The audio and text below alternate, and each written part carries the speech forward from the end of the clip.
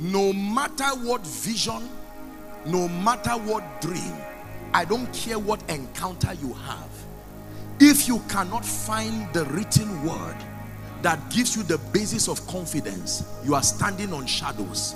No matter how accurate your vision is, the Bible calls scripture a more sure word of prophecy. That means the ranking of prophetic words are in levels. Not every prophetic word carries the same weight in the spirit.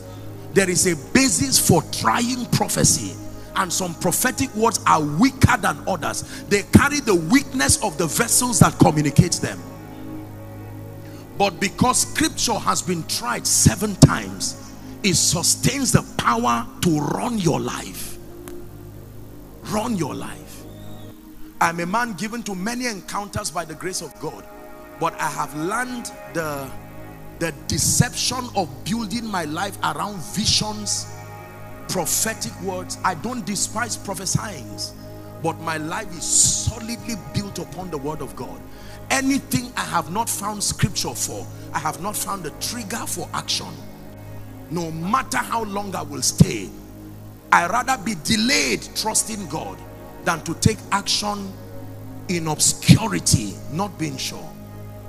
If I ask you, why are you doing ministry today, and you say, I was standing in a vision, oh, you missed it already. Tell me the vision after you show me the scripture. Did you get that now? Apostle, I'm going to put a great healing meeting. What makes you believe the meeting will succeed?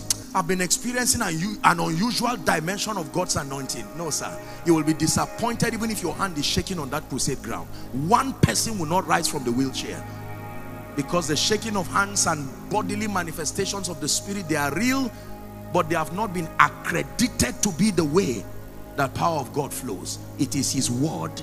It is his word. But when he speaks, woe betides whatever stands to fight the word of God in a man's life. Who is learning tonight? For some of us, God is telling you the reason why this year is still looking like last year is because you have not respected God's word yet. You have respected men of God. You have respected Apostle Joshua Selman. You've respected the prophetic word I gave you, but you've not respected the supremacy of God's word. You've even respected anointing, and I'm not against that. This is my first assignment. The believer is not just one who is saved.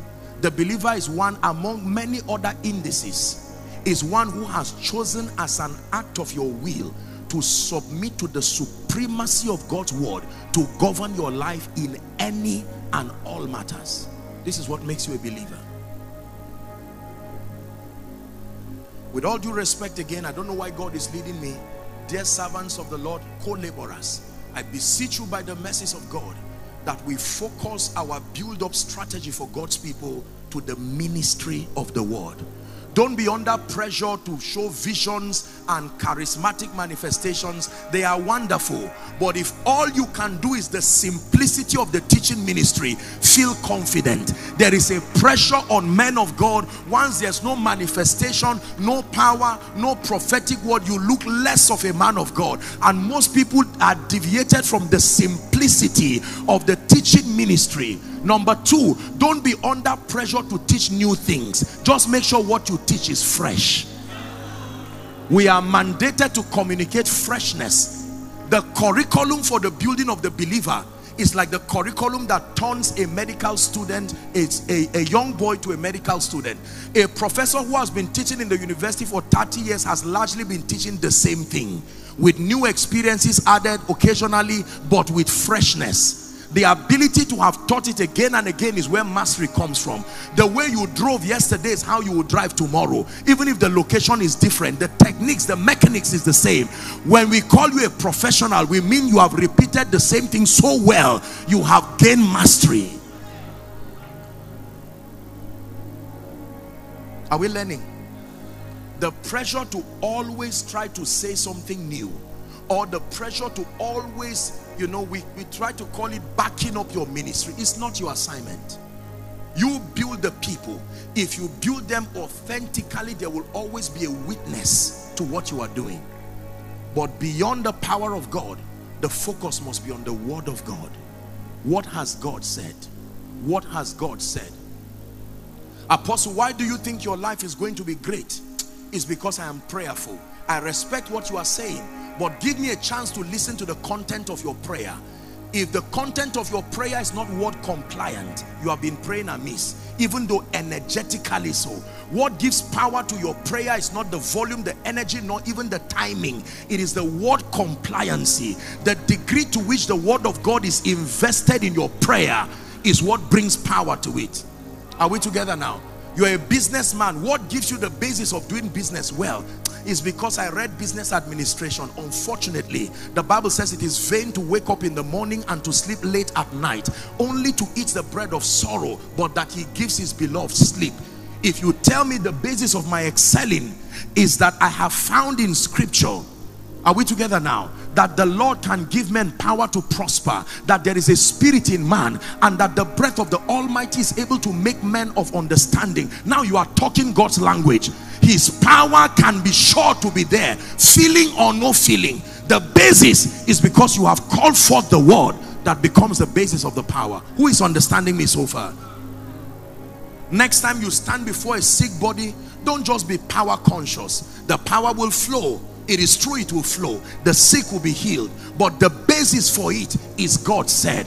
My assignment as a man of God is to be a midwife, to draw forth what God has said and administer what he has said, and trust the power of God to back what he has said that I am in obedience to.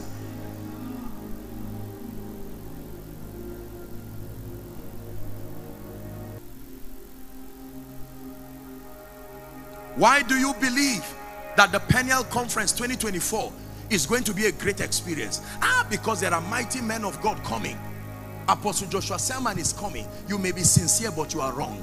The reason is because the Bible says, number one, the path of the just is as a shining light that shines brighter and brighter. Number two, because God always works with men.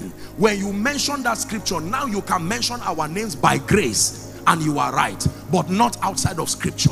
I'm doing something. There is a spiritual engineering that God is doing to your mind tonight, bringing you to a point where you respect the supremacy of the word.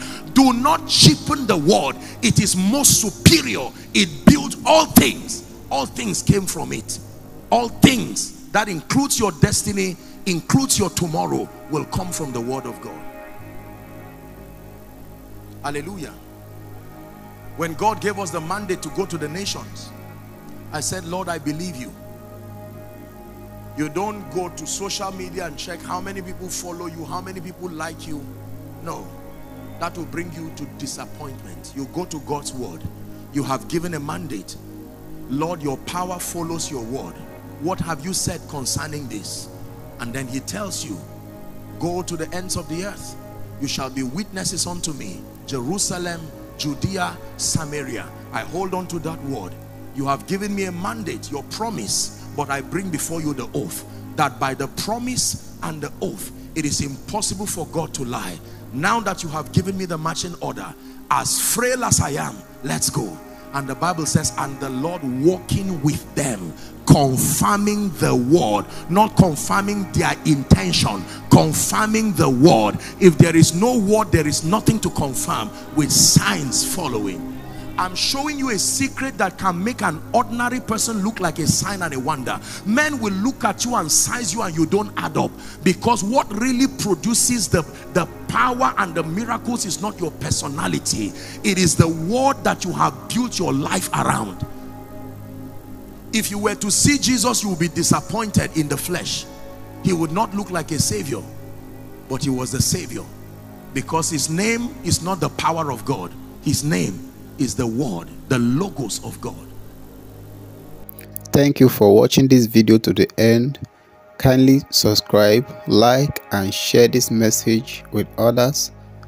Remember to follow us on all of our social media platforms, on Facebook, on Instagram, on TikTok, on YouTube, all at Believers Global TV. Remain blessed and keep the love of God in your heart and spread it to one another. See you in our next video. God bless you tremendously.